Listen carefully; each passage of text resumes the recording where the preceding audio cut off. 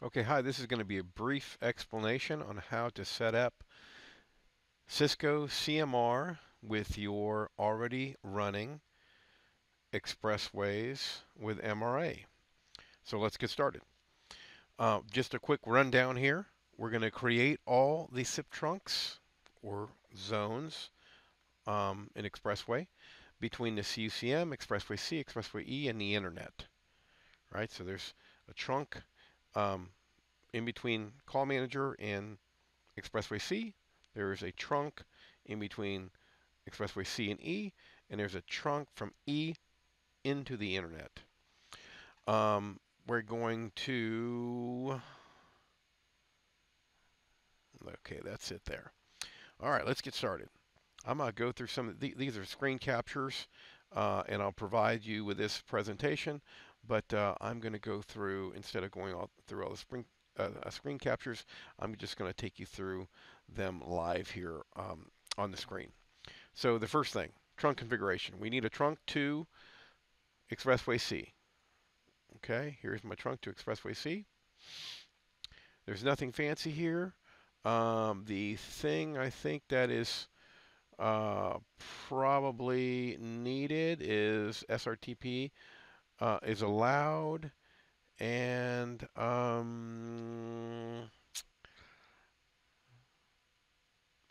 let's see, if you have a destination address that's a cluster, that's going to be different. I just have one. That'd be a little bit different. The Expressway standard SIP profile, just make sure the profile has BFCP on it. Um,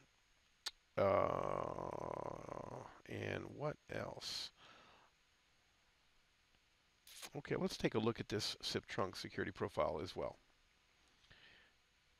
And I'm not remembering everything, but I just want to show you guys everything just in case I forgot something. You'll notice it on the screen. So we have the Expressway non-secured. All right. Oh, that's one thing.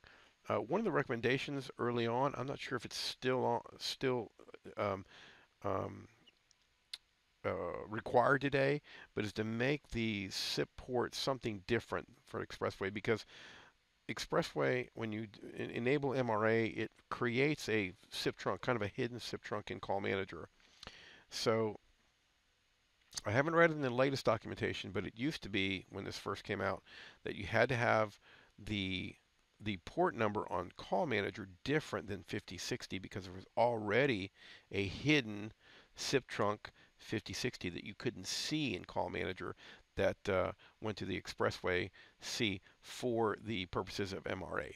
So again, that's the way I have mine configured, and it doesn't hurt to do it. And then let's see the SIP profile. I don't think there's anything fancy about the SIP profile. I don't think there's anything fancy here, just to make sure BFCP is selected. And I think 8.6 and beyond, BFCP's on the standard SIP profile already. Okay, so next let's go take a look at, I'll show you the trunk one more time, just so you get on video. Run through there, and again, nothing fancy here. Okay, let's go take a look at the Expressway C.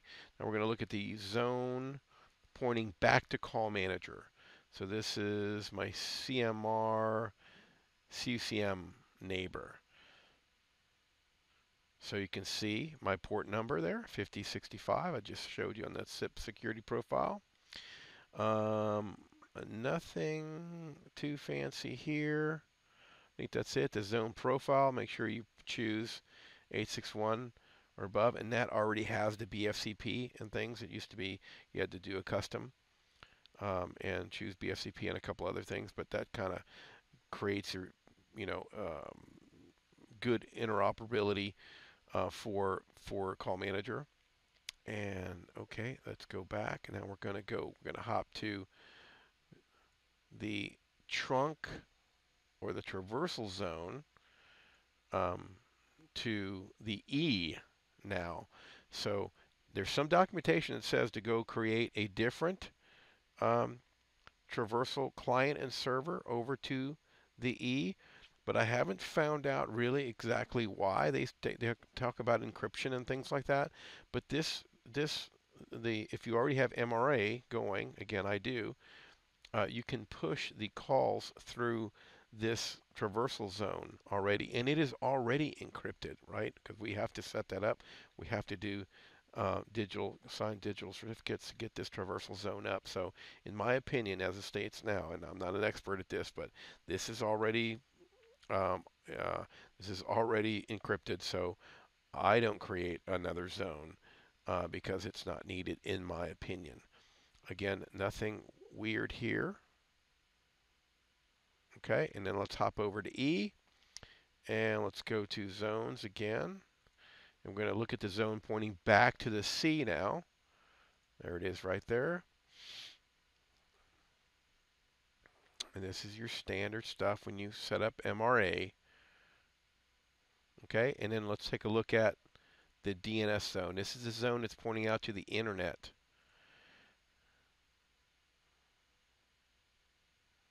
Okay, I do a TLS verify on this particular DNS zone. So the only thing that this trunk, right, can call right now is webex.com, and there's a TLS verify on here as well. So everything's encrypted.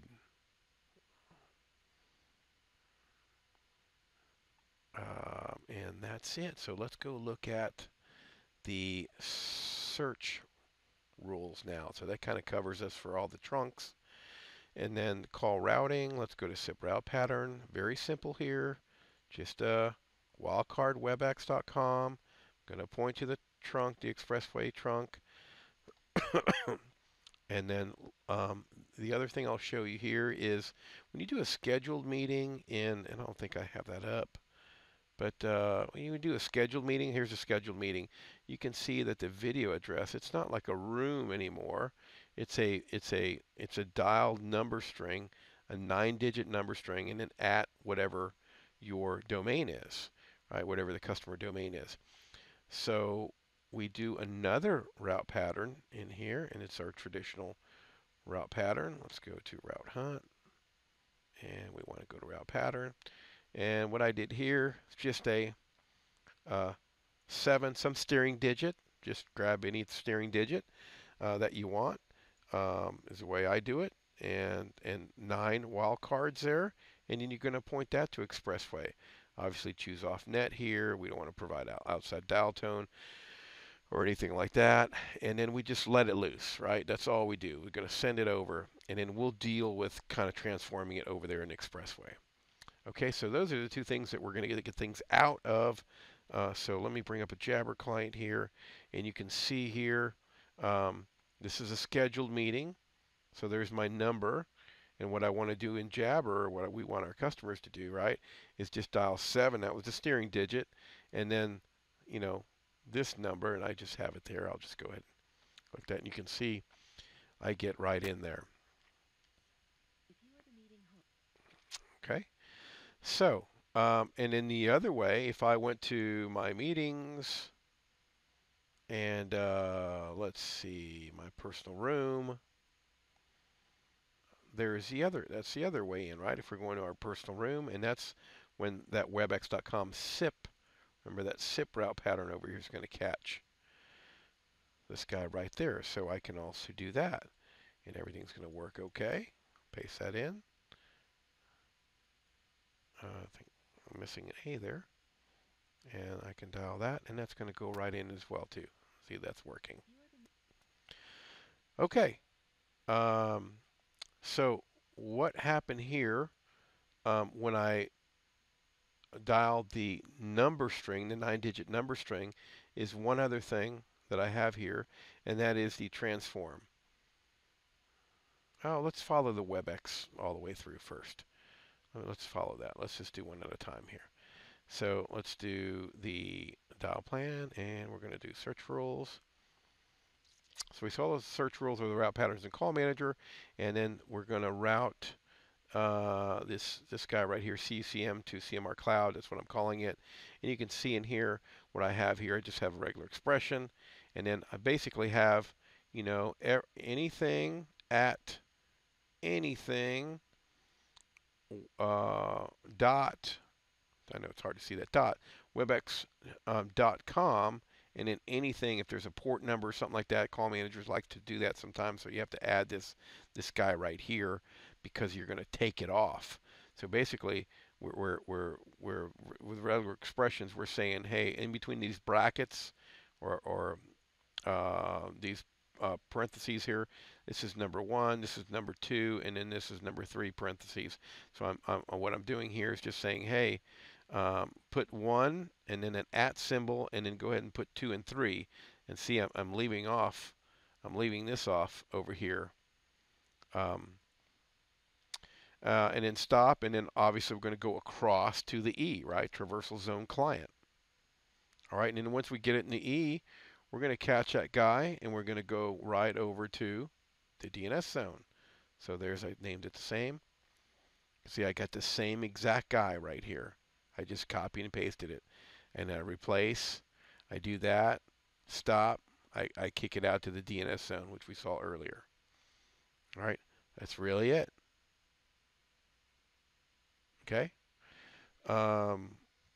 And then let's go back to the C, and I take the same route pattern, the same search rules, but before on a scheduled meeting where you dial the 9 digits, I'm doing one thing here in this little transform. So I'm do a little transform first. So this 9 digits, 7 and 9 digits come in, and then what I do is I just little regular expression again. Anything with 7 that has 9 digits, right? And then a dot anything over here to catch any port numbers that are coming across from call manager. And I'm just, doing, put the 1 in here. The 1 is, remember, anything between the first parentheses here, which will be the number. So we're leaving off the 7. And then just append at, whatever the customer domain is, .webex.com. Right? And that's really it. And then, after it does this, it's going to catch that same search rule because it's going to do the transform first. And it's going to come over here and then grab that search rule and then go on. So that's really it. That's in a nutshell, that's how you do it. It's very easy. And any questions, just give me a holler. This is Anson Garcia, and I'd like to thank you for watching.